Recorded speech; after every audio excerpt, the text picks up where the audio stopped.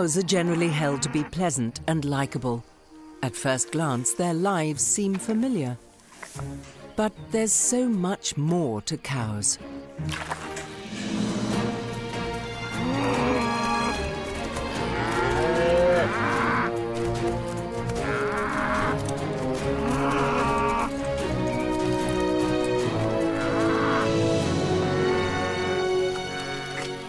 These cows are unlike any others, and the story of Samura and her unusual herd reveals why.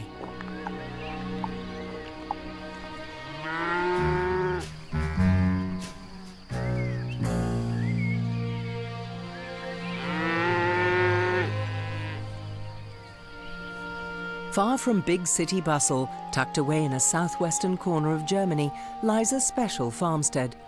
50 dairy cows form the heart of the Hottenlochhof farm, home to the bovine community of Samura the cow.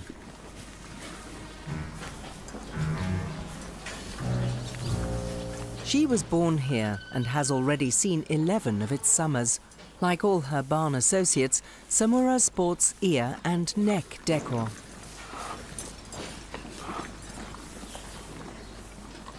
But a triangular white blaze on her forehead and a similarly coloured beauty spot on the tip of her nose are her exclusive hallmark, as are her evenly shaped horns, both pointing upwards.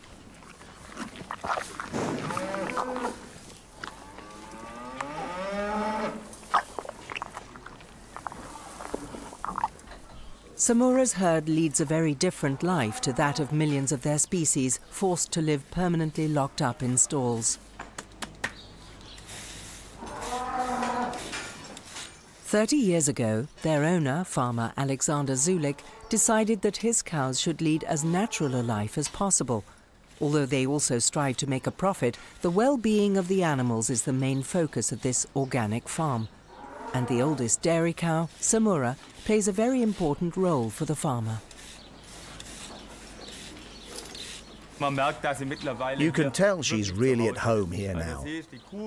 She's the cowshed leader, a role model by nature. She radiates calm and serenity and has experience in being around us humans and also with her environment. And that gives the herd tremendous stability.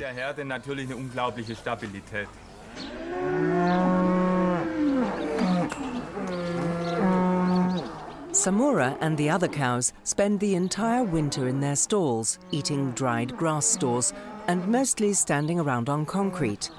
It's high time to head for the lush meadows. And as every year on May the 1st, onlookers gather to witness the herd's reappearance outdoors.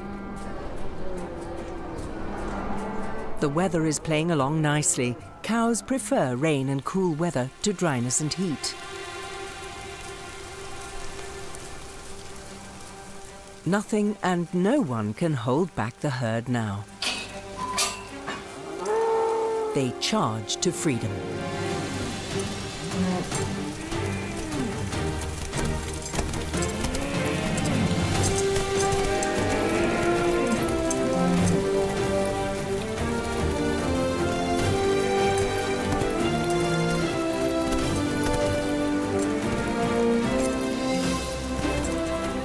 These are hardly clumsy cattle, 600 kilos prancing about on nimble legs.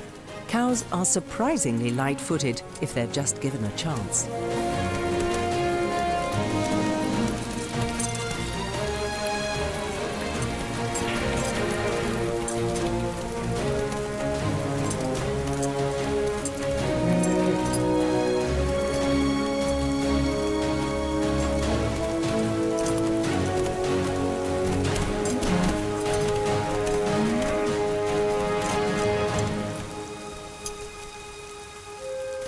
The heavyweights enjoy the soft ground, smell the scent of the earth and the fresh grass. There's around 80 hectares of it at their disposal on the farm, and it's where they do their job: eat and produce milk.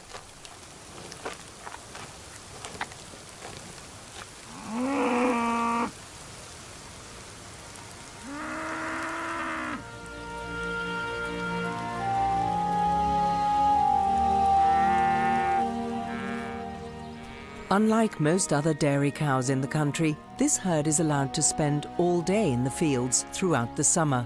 Samura too, of course.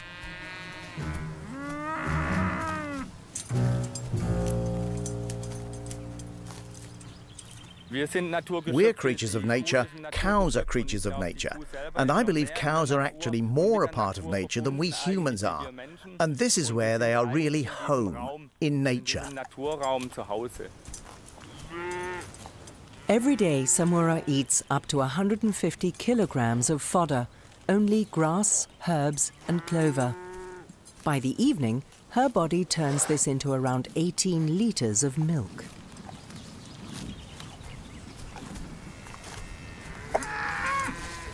Samura only produces milk because she's pregnant, but artificial insemination, as practiced on many other dairy farms, is out of the question at Hottenloch. 7 months earlier, she encountered Sam, the farm's 2-year-old bull. He lives apart from the females, and their nuptials take place under careful observation in the stall. Sam still lacks experience, so his advances seem a bit clumsy.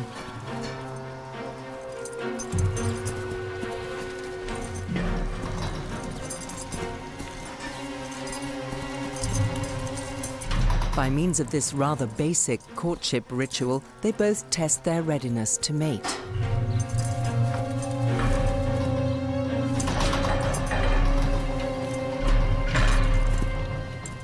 Sam shows Samura firmly who's in charge.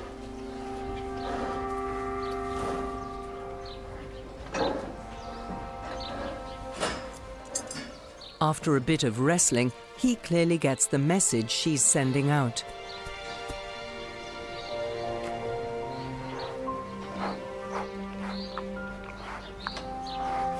He knows she's ready. Now it's up to him to ensure that offspring will result.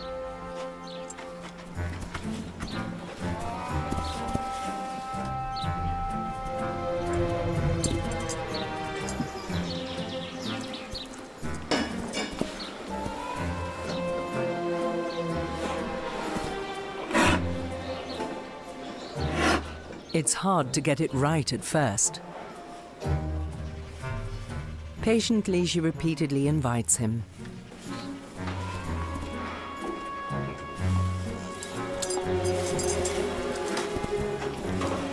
Farmer Zulich is a little concerned. What if it doesn't work?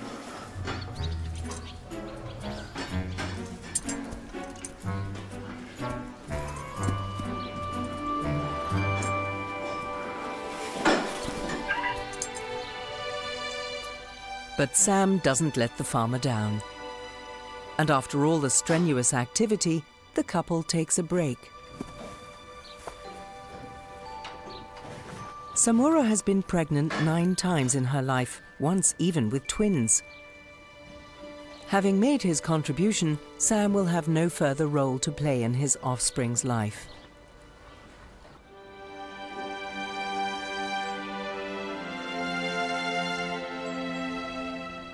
While the Hottenloch's only bull is segregated from the rest of the herd, the cows he has impregnated graze together in the meadow, produce milk, and give birth to his calves, as does Samura.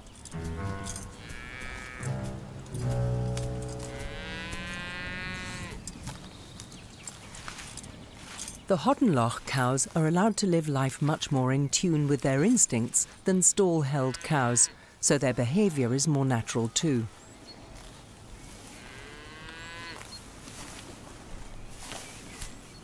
They seem very happy surrounded by greenery. Not all breeds are as well suited to this type of grazing as German black-pied cattle. I think they're very alert. You can compare that with how one categorizes horses, cold blood or warm blood, and these are a bit more warm-blooded. They're sort of more extroverted. Fleckvieh or red pieds and other breeds are more introspective, but these are more open to the kind of livestock farming we're attempting here. Samura's herd also has some stubborn members that feel driven to fight out their disputes.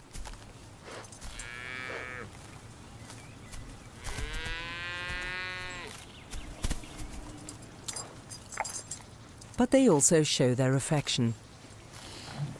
Through mutual licking, cows strengthen their relationships, which stabilizes and relaxes the herd. Their wild ancestors roaming the European steppes demonstrated similar behaviors too.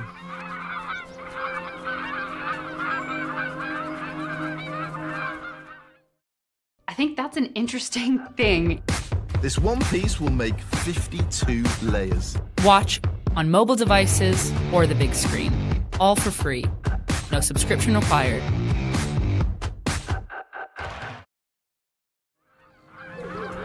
These ancient forebears of our dairy cows of today were aurochs. Some 10,000 years ago, they began to be bred as working animals, from which many of our cattle breeds descended. The aurochs was eradicated here in the 17th century.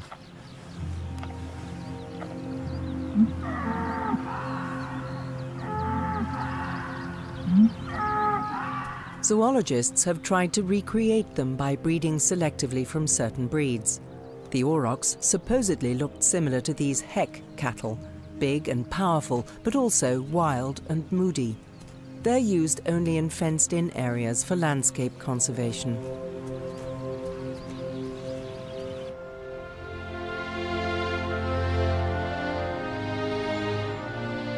Today, all cattle are farm animals. Of the 4 million dairy cows in Germany, not even half of them graze in pastures. Cows are increasingly being kept exclusively in stalls because the open pastures do not provide enough food for high-production cattle, and because it's very expensive. The idyll is deceptive. For Alexander Zulich, it's a laborious job rounding up his cattle from the pasture to milk them every evening.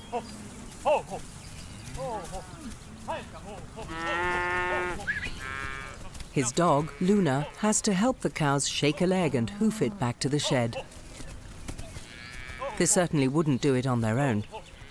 Why should they when they have everything they want out here?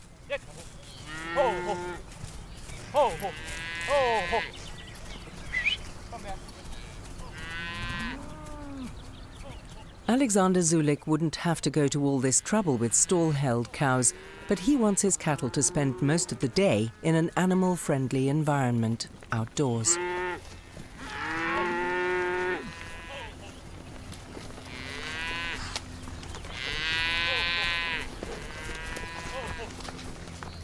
Samura is neither first nor last. She avoids stress wherever she can. Once the cows are on track, the procession trots the 1 kilometre back to the shed. There's no need for Alexander and Luna to help anymore. The exercise is good for the cow's muscles.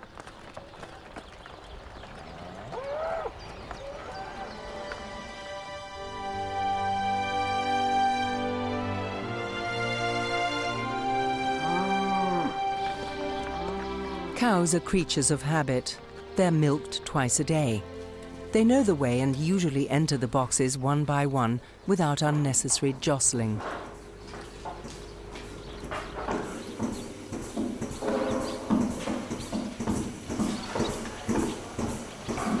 The Hottenloch doesn't have a modern milking robot.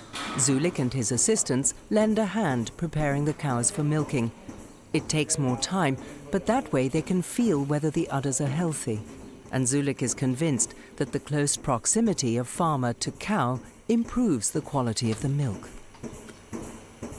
Samura has so far given the farmer 55,000 litres of milk in her lifetime, although not entirely voluntarily. The whole thing is easy if they think that I'm a calf. So it's like I'm the one that's taking it, which is why it works pretty well. So we're a kind of substitute calf. Samura will be milked for the last time today. 2 months prior to giving birth, she's dried off, as the farmer puts it. Her mammary glands and metabolism need to rest.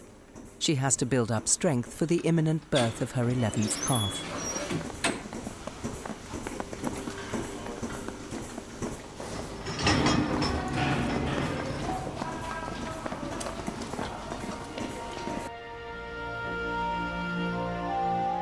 The Hottenloch estate has been in existence for around 600 years. Today, it's run by 3 families along biodynamic lines.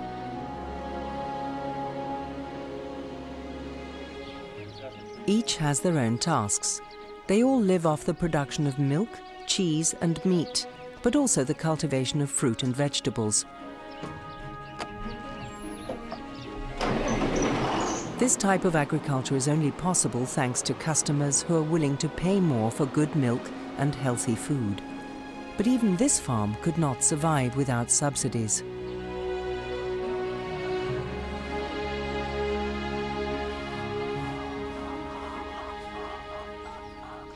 Hard work lies behind the idyllic facade, because in addition to the cattle, they also keep sheep, pigs and chickens.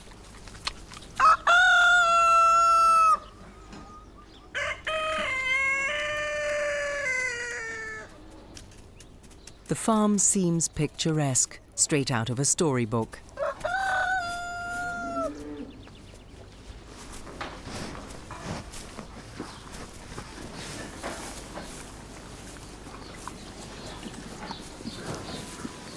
The cows all spend their nights in the cowshed. They're fed only grass and hay from the region, no additional fodder concentrate.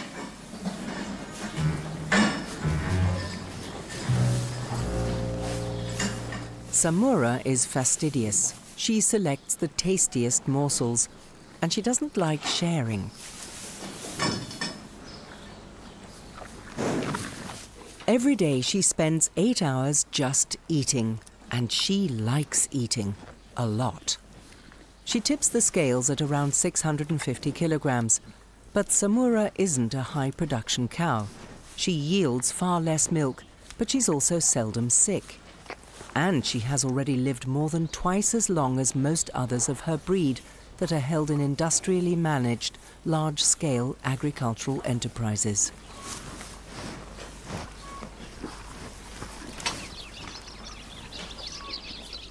Samura can move about freely in her stall. She isn't chained or squeezed in. She can groom herself and avoid contact with less friendly stallmates.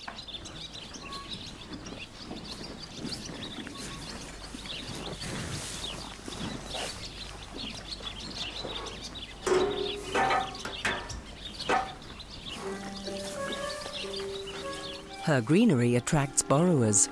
Sparrows reap benefits from it, as do swallows.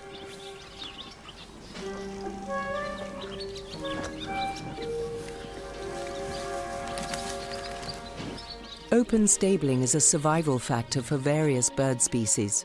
In contrast to hermetically sealed industrial halls holding thousands of cows being fattened up, birds can move in here as subtenants.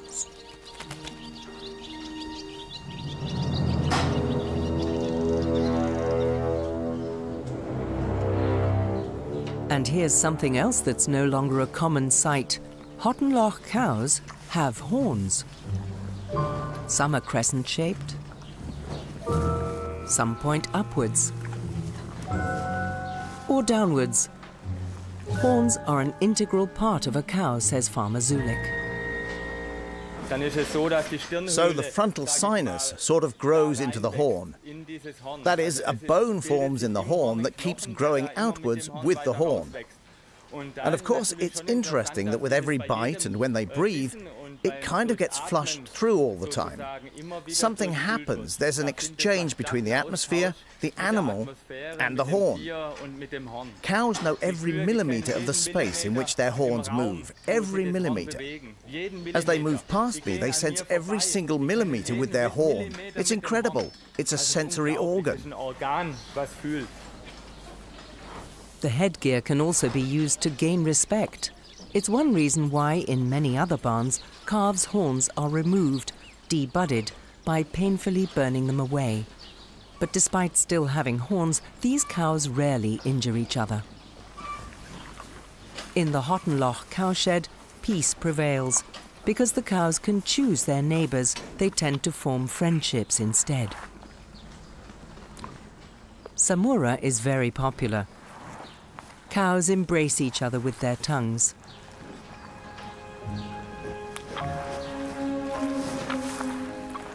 The flexible organ is really useful for all kinds of things.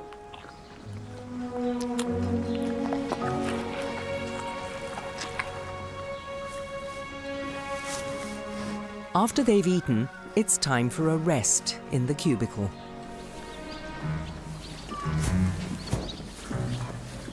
Samura does it her own way. She doesn't like staring at the wall, preferring to keep an eye on what's going on around her. She lies down elegantly for some calm rumination.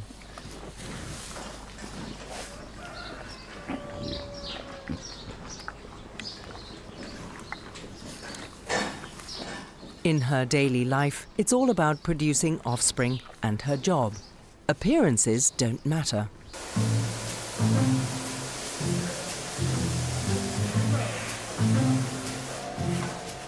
They do here, though. These cows are being prepared for a nationwide beauty competition in a washing bay for brown cattle in Ost-Allgäu, 150 kilometers east of Samura. First, the barn dirt must be removed from their coat.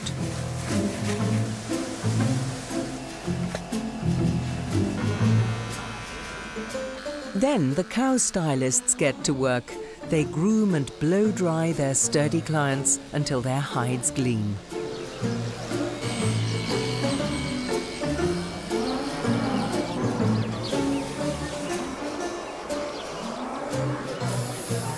Spray, gel, oil, all of it employed to achieve a single aim, showcasing the ideal cow.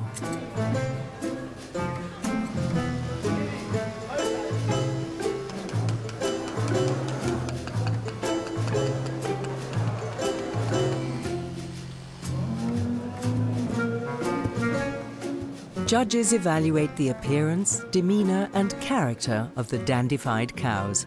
Udders, contours, and bone structure are graded. The farmer's objective at the exhibition is to make the greatest impression on potential buyers. The more beautiful the cow, the more a breeder can earn.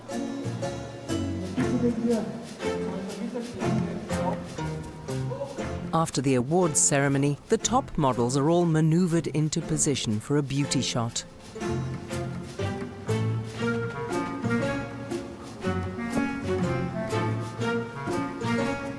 Fishing lines to tighten up the tail and other little tricks help the photographer to make the cow look regal.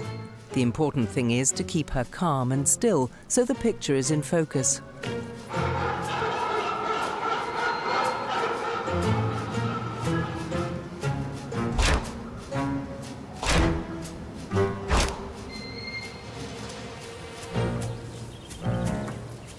Samura has other problems.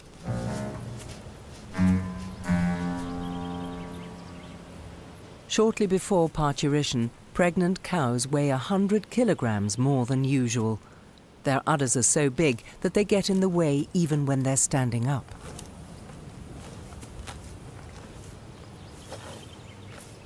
Samura needs plenty of peace and quiet.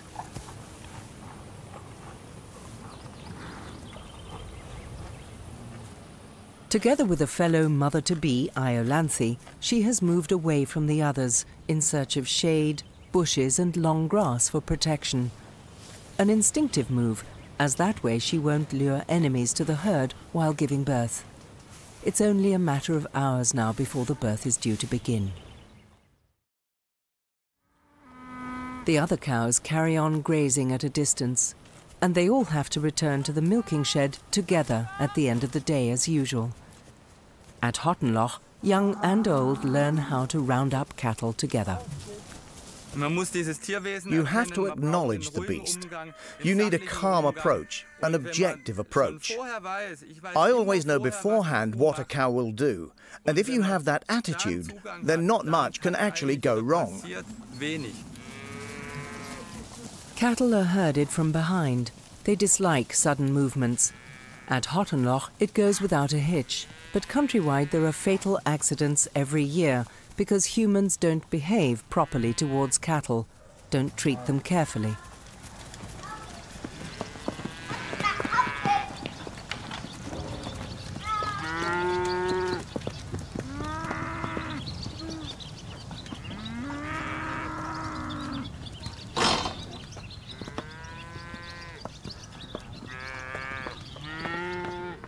2/3 of all calves are born at night, and Samura's calf is expected at any time now.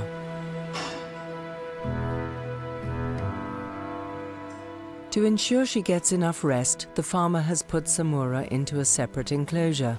His instincts are correct, because 9 months after the rendezvous with Sam, the birth begins. But it's not without complications. Instead of the front legs, the calf's hind legs are sticking out of her body. It's going to be a breech delivery.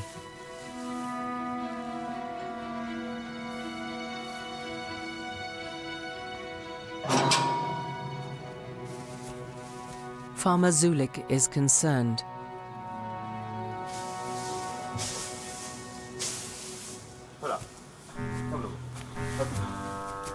He assesses the situation. There's no movement, a dangerous situation for both mother and calf. The farmer can see that Samura is suffering.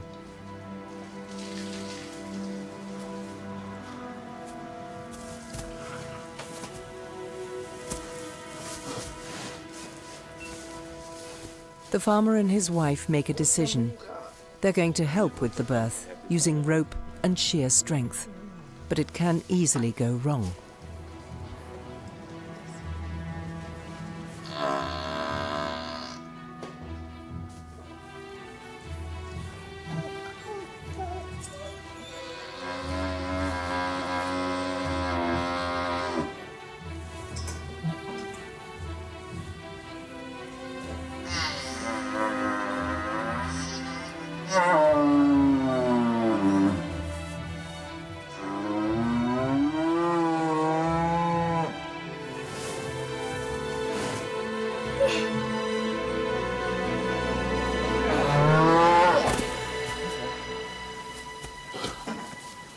The calf is alive, but it's weak and needs to be accepted quickly by Samura.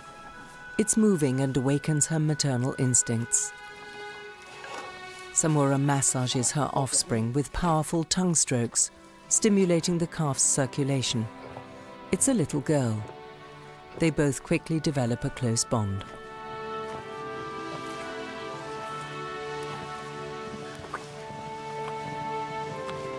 In order to drink, it's vital that the calf be able to stand on its own legs quickly. Not an easy task. The struggle against gravity begins.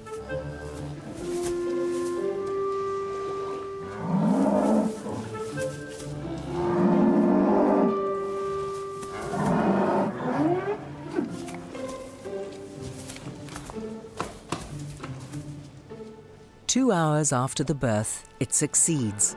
The calf is perfectly healthy.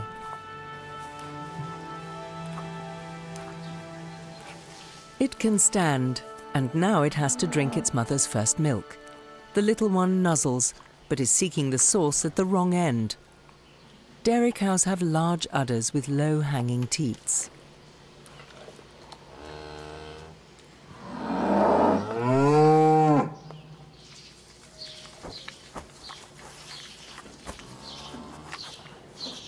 The farmer steps in again to help.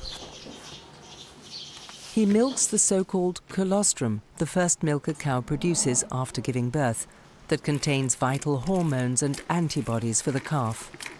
It's essential that the young animal gets to drink it.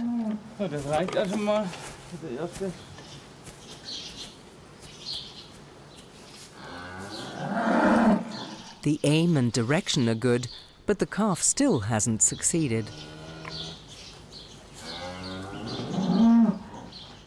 If the calf can't get to the source of the milk, then the milk has to come to the calf. A bucket fitted with a teat ensures that the little one gets its first draught of magic potion. But after that, it will have to practice finding its mother's teats on its own.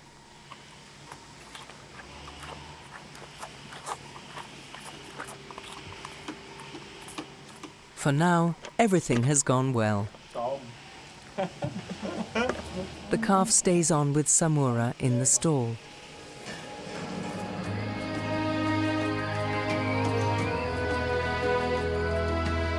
At Hottenloch, calves are not immediately taken away from their mothers to be reared in isolated calf pens. This is often what happens on large farm holdings, so they can sell more milk.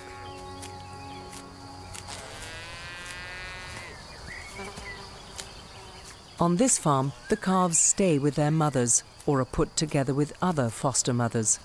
With their help, the calves familiarize themselves with their surroundings.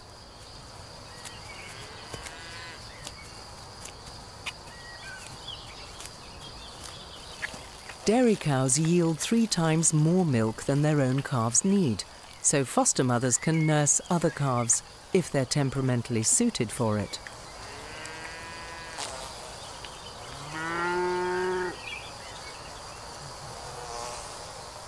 Under the care of the bigger cows in the pasture, the little ones quickly learn to distinguish between plants they can digest and poisonous ones. From the 2nd week onwards, at the latest, they eat greenery in addition to milk.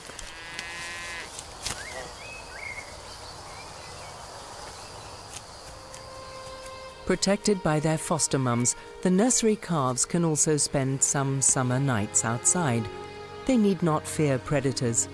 And wolves, though returning westwards, are still rare in southwest Germany, so the calves can enjoy the advantages of their pasture in safety.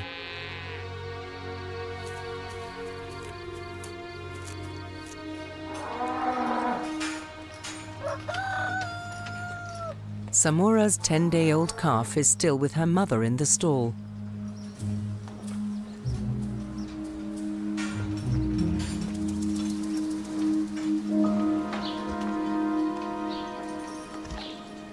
Today, there's a test in store for the little heifer.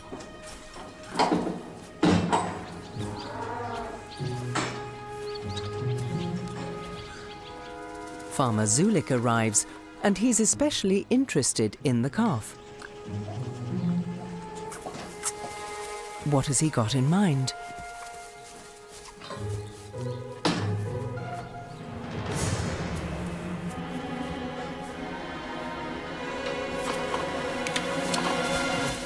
Two ear tags for ID purposes, a painful but necessary procedure.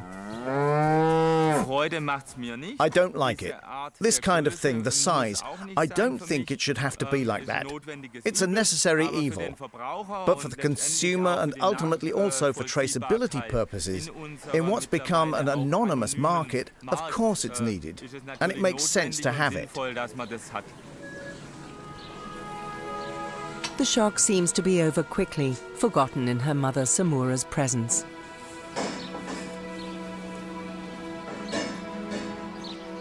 With the ear tag, Zulich has also given the calf a name, Subira.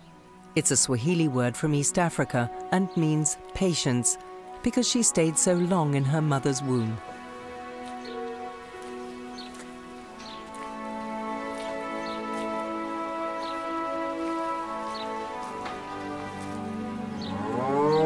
Subira has now also patiently learned how to find her mother's teats and helps herself.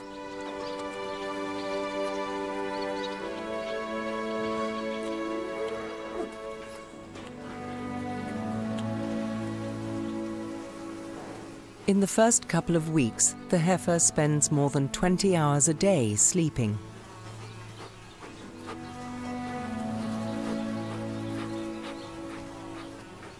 A good chance for Samura also to regain her strength for the parental duties of a solo mum. A cow only needs 30 minutes of deep sleep a day.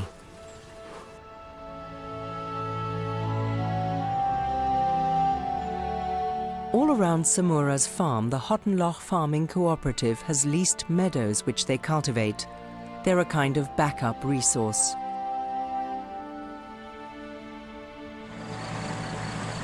The farmer has to provide for his hungry gang.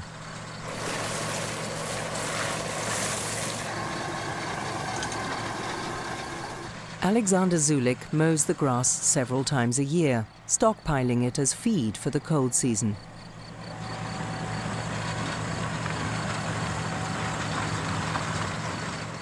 Even in winter, his cows and calves only get meadow herbage to eat. The stored harvest has to last for 6 months, with nothing extra brought in. He only wants to keep as many cows as his land can support. Today, that's by no means the norm. Large quantities of grain and concentrated feed are imported from distant countries to supply other farms. Mowing the fresh grass, the farmer attracts hungry visitors.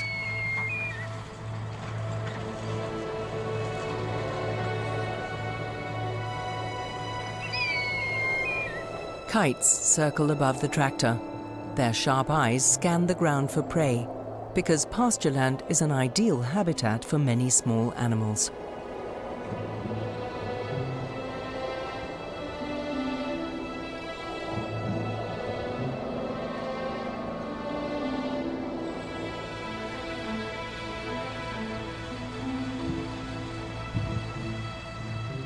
Now there's no green paradise anymore. Mice and worms have lost their cover. Thrushes and other birds reap the benefits of Zulich's labours.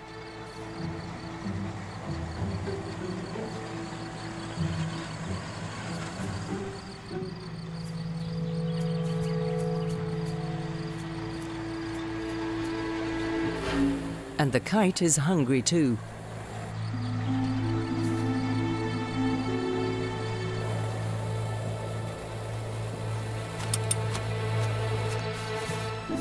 The mouse was faster. Kites need meadows that are rich in a variety of species to survive.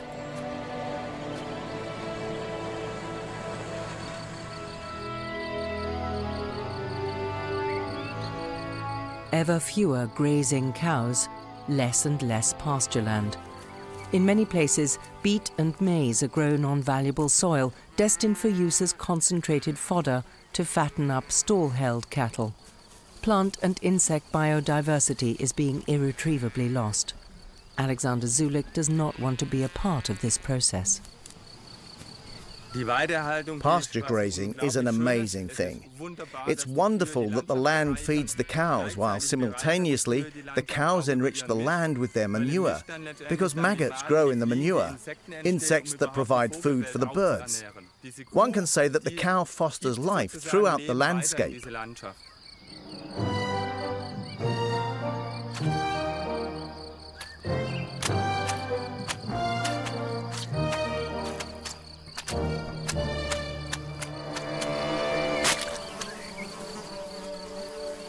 With their manure, cows create feeding and breeding grounds for many insects. The cowpats are hotbeds of biodiversity as countless flies and beetles hatch and grow in the warm droppings. And the manure fertilizes the soil with minerals.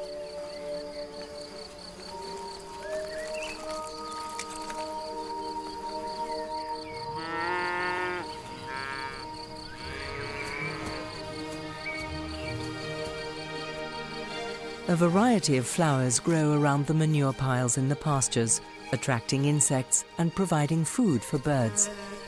Many species depend on grazing livestock for their survival, no longer possible in the vast monoculture stretches of corn and rapeseed.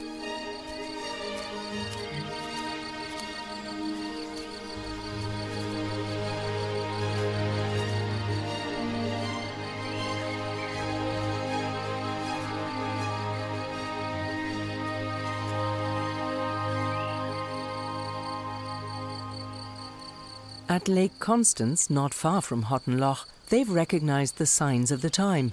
Here, cows are put out to graze to promote species protection and lake views. The cows responsible? Hinterwald cattle, the smallest breed in Central Europe. Robust, undemanding, and light-footed specialists that can make best use of the sparse slopes of the southern Black Forest. This is where they graze and supply milk and meat. Hinterwald cattle are good feed converters, fertile, and live longer than high-production cows.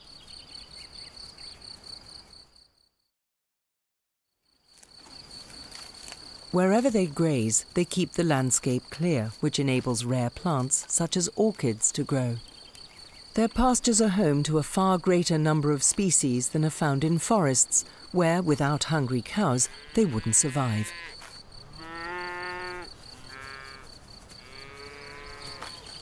Hinterwald cows yield far less milk than other breeds, so they were no longer considered useful. As a result, there are only a few dozen of them left. But now this threatened species once again has a future.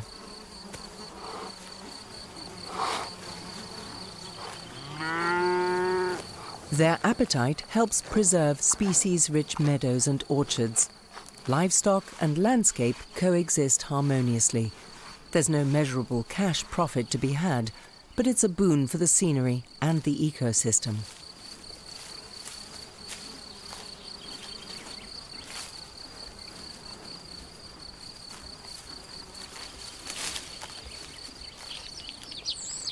Birds thrive in these rural cultivated landscapes.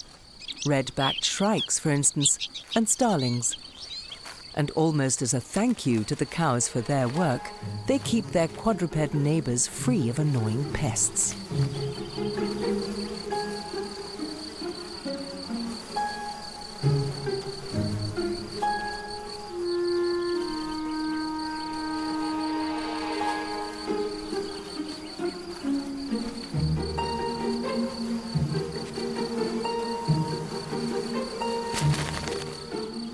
Even the young ones trust the sharp beaks of these natural cosmeticians.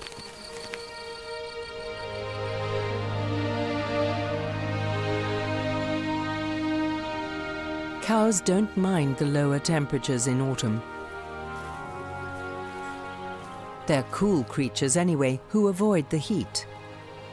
They prefer it below 20 degrees centigrade.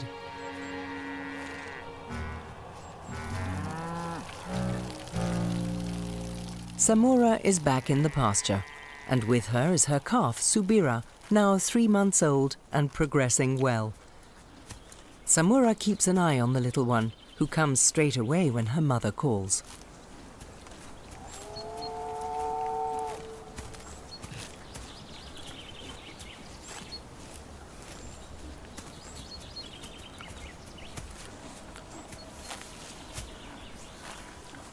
Samura has her own rhythm. She's not always ready to give milk, and so, gradually, she weans her daughter, even though Subira may not like the idea. But soon she'll be completely independent of her mother, self-reliant and self-confident. I think that because Samura herself as a cow has this nature, this amenability, and also her seniority in the herd, that this in some way transmits itself to the calf. The calf isn't shy. While the dairy herd grazes as usual, Samura is now part of a foster mother group. She not only takes care of Subira, but also of several of her neighbours' offspring.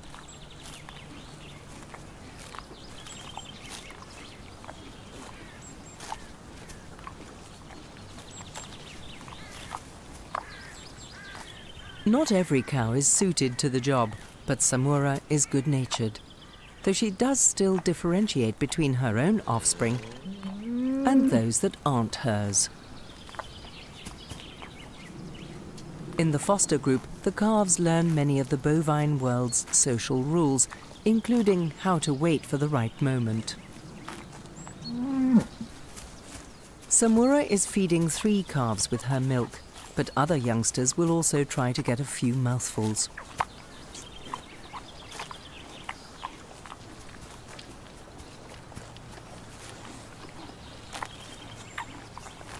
And although all the available positions are occupied, sometimes another calf will join the queue. 5 calves and 4 teats. As usual, Samura reacts calmly.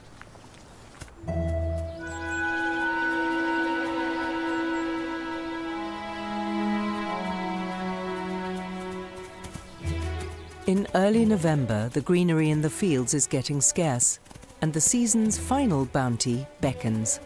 The herd is looking forward to the tasty morsels underneath the fruit trees.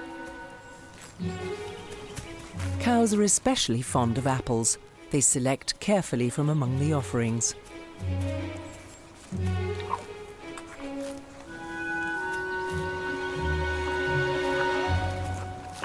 The trick is to make sure not to drop the fruit, but also not to swallow it whole. The spherical object must be eaten in an unaccustomed way, with their head up. Sometimes it's just not worth the effort.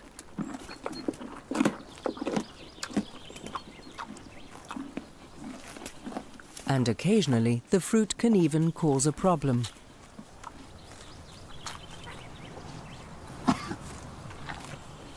Cows have no upper front teeth, so they use their muscular tongue to push the apple against the roof of their mouth and crush it.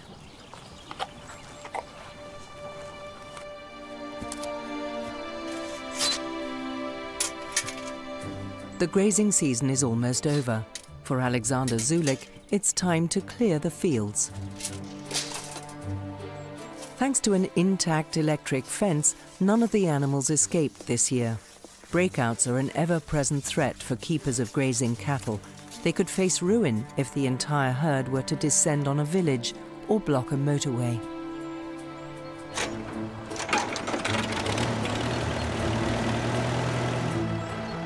As the fields are getting muddy and the grass has stopped growing, he has already herded his cows back to their shed.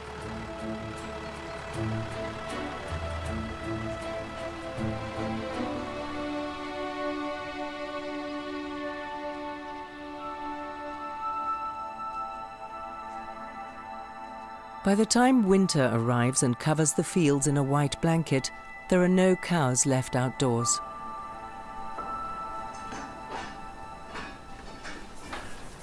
The open stable will be the cows' abode for a long time to come. The farmer forks together dried grass that he mowed in the meadows during summer. 1,500 cubic meters of stored greenery will have to see the cows through the winter.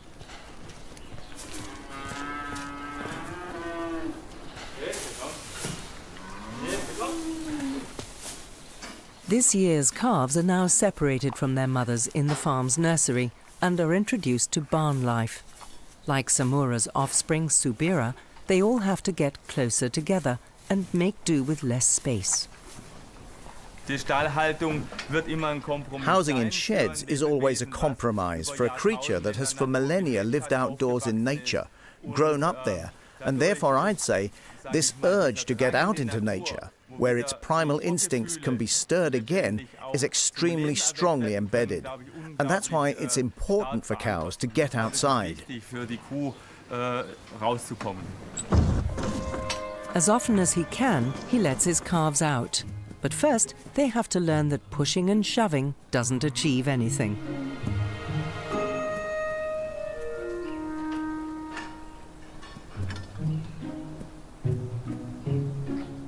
Their first experience of snow. It's icy cold, soft and dazzling, but cows are inquisitive and have to investigate anything new.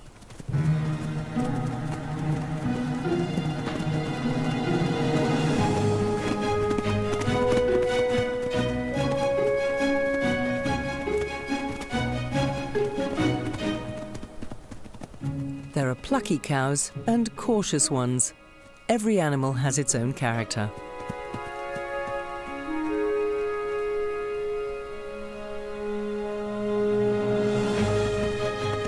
But the young cattle all enjoy the white covering underfoot, like children in a snowball fight.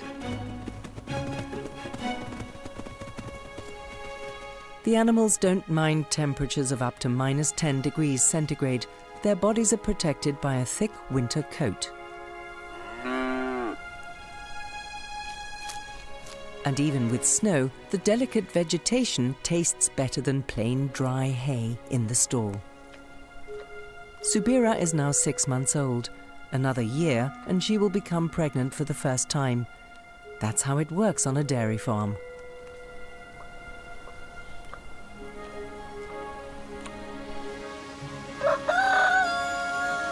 Subira experiences her first spring away from her mother.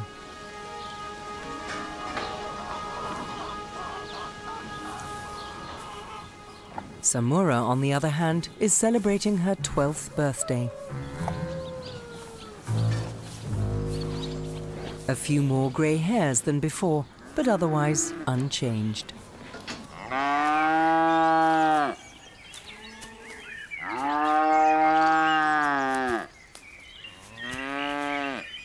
Subira and Samura recognize each other's voices, but the bond is getting weaker.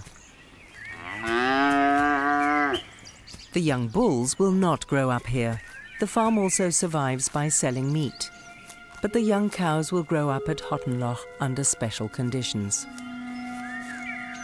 When we let the cows out to pasture, it's always an uplifting feeling for us too, not just for the cows. And that's when you actually really experience the difference between stabling and what nature intended.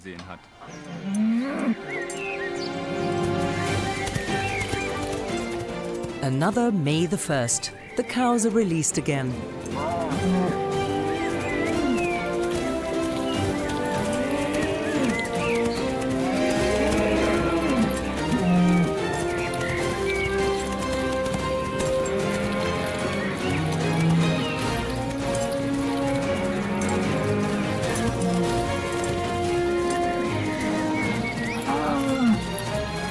Thousands of years of breeding and selection as livestock have not destroyed their wild heritage. Given the chance, cows demonstrate a surprising range of feelings. They're sociable and sometimes quarrelsome creatures, and by no means merely stupid, high-performance machines. This is the message eloquently sent out from the world of the herd surrounding Samura the cow.